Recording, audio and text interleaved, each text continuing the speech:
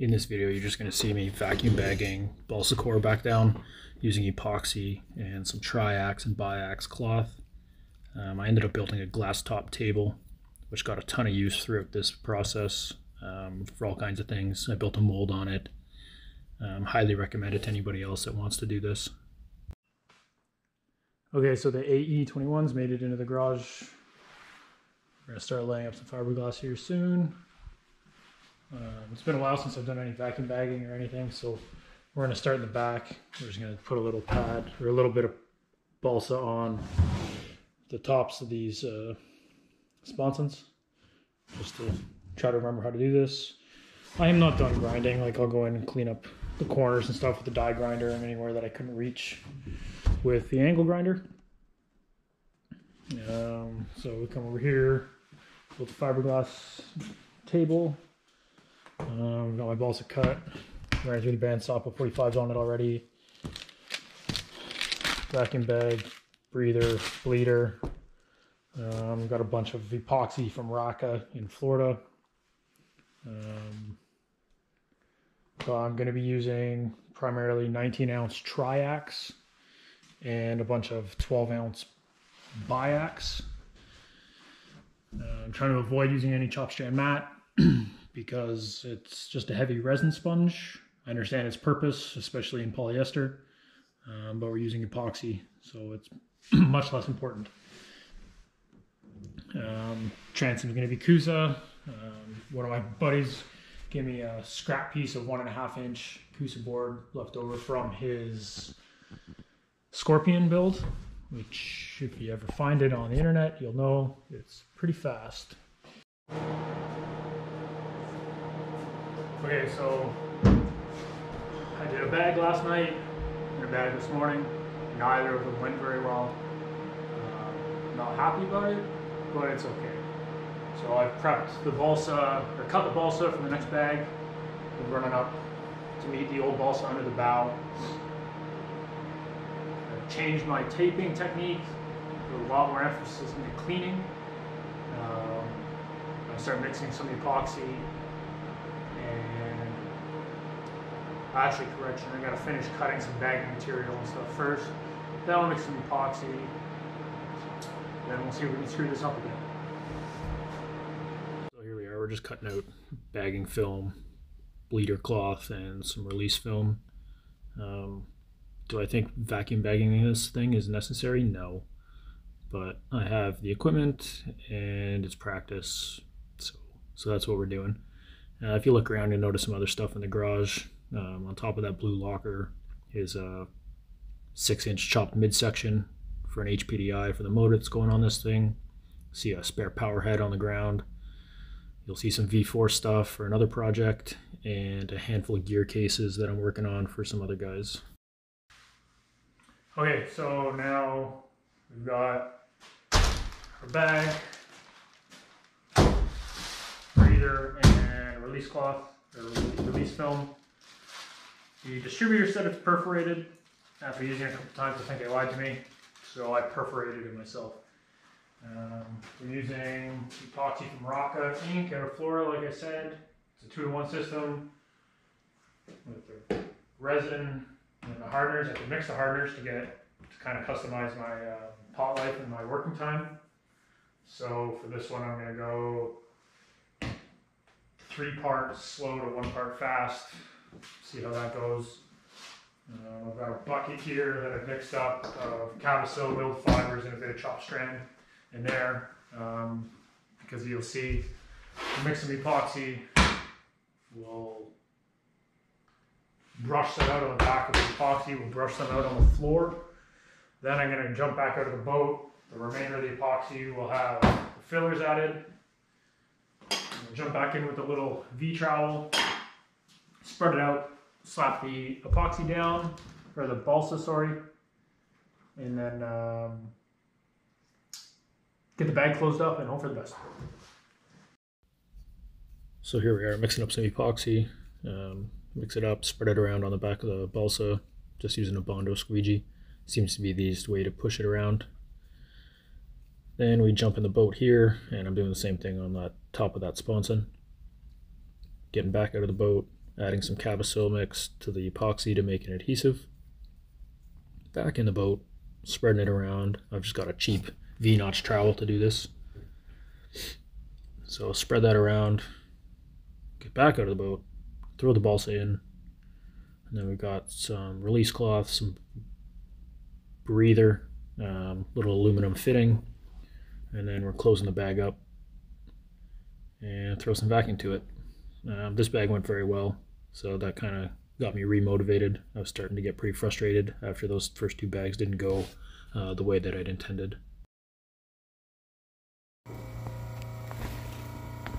Okay, the first two, we'll call them practice bags. Not great successes. The core's down, it's not going anywhere, but wasn't super happy with it. The third bag, this big section, very happy with so far. Bag sealed up very well. Core's on its way down. And we buried the gauge, so it's a good bag. Perfect. Like I was saying before, this bag I did last night, I was able to pull, like 20 inches of mercury. That's about all I could get. But core's down, it's not going to go anywhere. I did this bag this morning. I got like 7 or 8 inches of mercury. Kind of sucks. I've thrown some weight on in the back here. We'll let it harden up. And then we'll do the quarter test. Make sure it's all sealed down. And if it's not, we'll come up with a game plan from there. I'm going to start working on this side now. I have 2 lines because I have a perfect bag here. I don't mind pulling another bag down on the pump at the same time.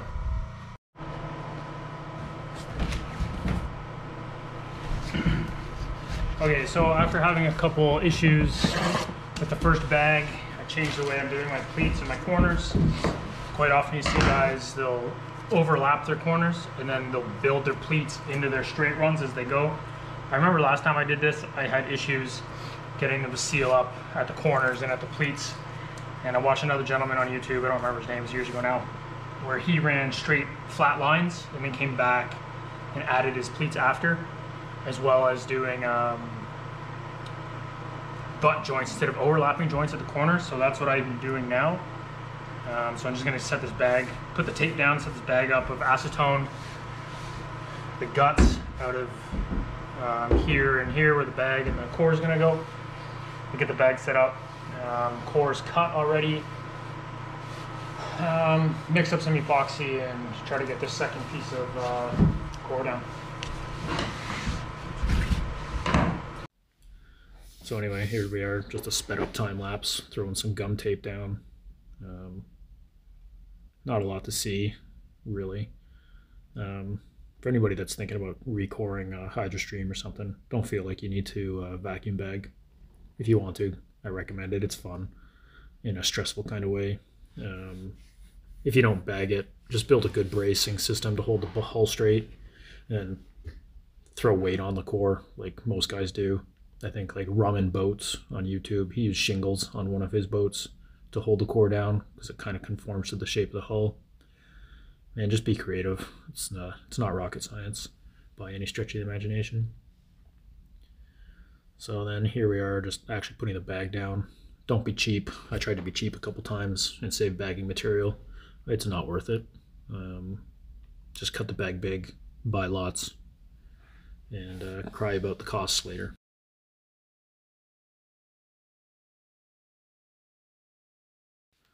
So putting that piece of core down was just a repeat of the first side, so I didn't bother recording it. Here I am in the center sponson.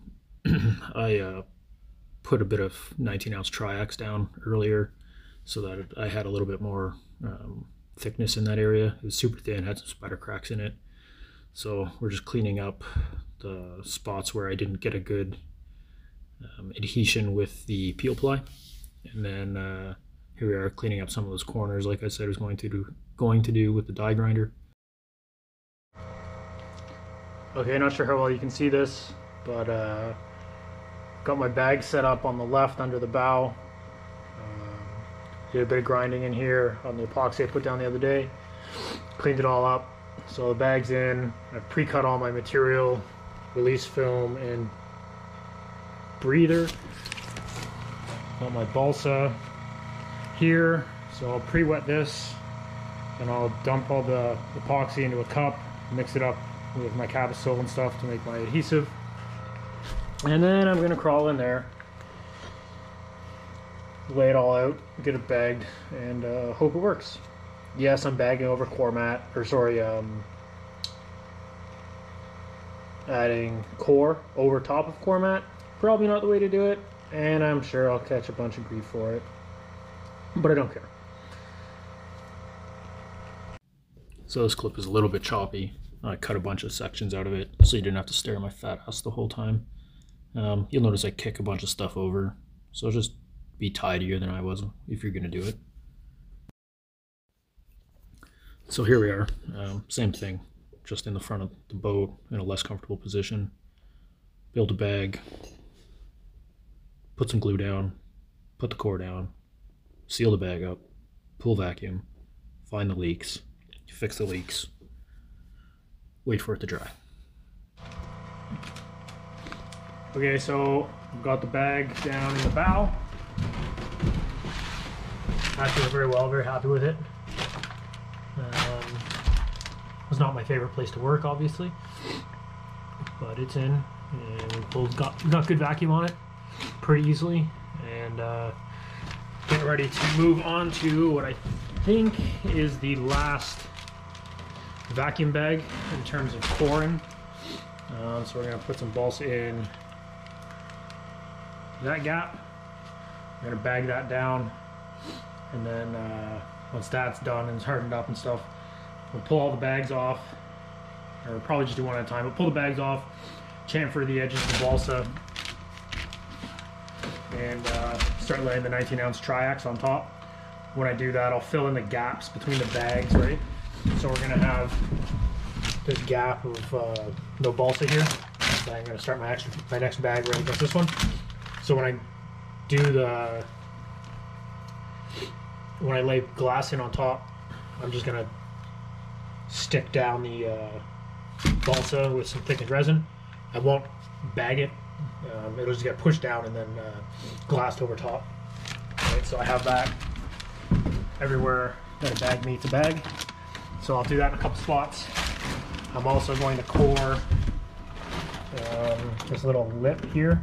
Right, so that's the pad and a ledge. So I'm going to core this, but I'm just going to stick that down and then bag right over top of it right away. Or correction, not bag, glass over top of it right away. I had intended on pulling bags, like wet bagging all of the glass on pretty much everything. I'm not going to do that. Not in this boat. This, just the shape of it and the way I'm doing it is a giant pain in my butt. I don't care that much. Maybe when I get to the Viper and I'm really trying to cut weight, maybe I'll wet bag the whole thing. We will see. Okay, so more of the same here, just me building a bag. You're going to hear me go on a rant eventually about the degradation of quality and some of this stuff. I had some problems with some of this bagging tape, made me pretty mad. You also heard me mention a Viper build in the previous clip. So that's the next boat that I'll be building. I'm going to do a video series on that, probably more in depth than this one. But that'll be a single seat center steer, pretty lightweight build, all epoxy as well. The motor for that is going to be a pretty short Yamaha V4. We 6-inch chop in the midsection. Then we're cutting aux 66 front half up to run EFI throttle body. It'll get a standalone ECU. And we've got some 6.1Y factory long rods from Yamaha. Did a bunch of digging to find those. Some custom pistons. I'm hoping to do 90 miles an hour in a V4.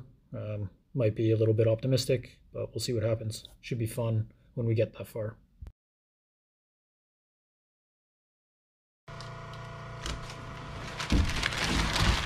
I don't know what's going on here either. Like, I've got this new shipment of sealant tape, and this is way less gummy and way less tacky than the sealant tape that I have that's been sitting in my basement for like 3 years now. Same manufacturer, General Sealants Inc. Out of California. I don't know if this is some COVID type shit that we've got to deal with, or everybody just stopped caring about the customers or something. I don't know. But anyway, this sealant tape sucks compared to the stuff that's even been sitting in my basement for 3 years, which should have gone bad, I suspect. But here we are. Ain't gonna throw it out because it's like $1 a foot by the time you pay taxes in Canada on it. Instead, we'll just fight and bitch. This has been pretty handy. This is just a crap little roller I got off Amazon. I'm doing sound deadening in a crappy old truck. It's been quite handy to run around over the bag once it's set up, trying to stop any leaking.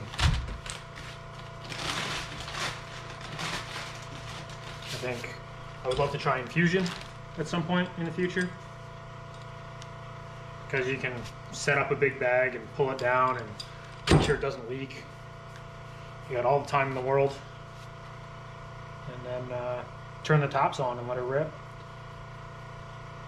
But anyway, I'll blow the dirt out that I somehow tracked in here because I'm an idiot, and we'll finish prepping the balsa and we'll be back. Anyway, I forgot in the last video to put the bag on, so anyway, here we go. We're going to start factory edge, corner, get one side stuck down, and then it's one thing I don't have to do is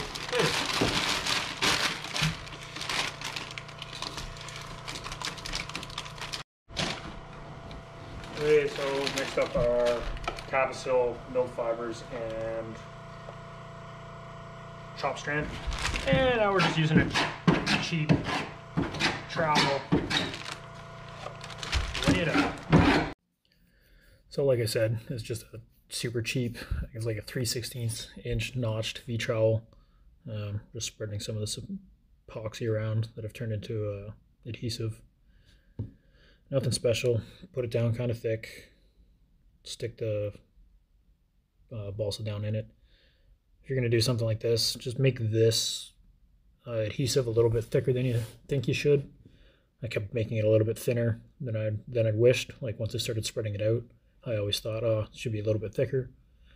In the end, not a big deal, but just a heads up for the next guy that's gonna do this or play this game.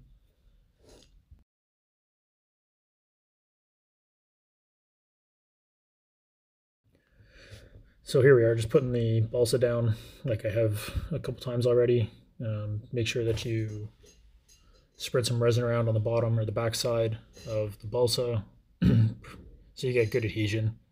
Otherwise, there's a chance that the balsa will soak up the resin out of your adhesive and kind of have a dry glue. Basically, it doesn't stick down all that well. Yeah, bleeder, breather, bag, vacuum, find the leak, fix the leak, same. So here's a picture of that last bag, and that's pretty much it for this video. In the next one, we'll do the transom and some bulkheads.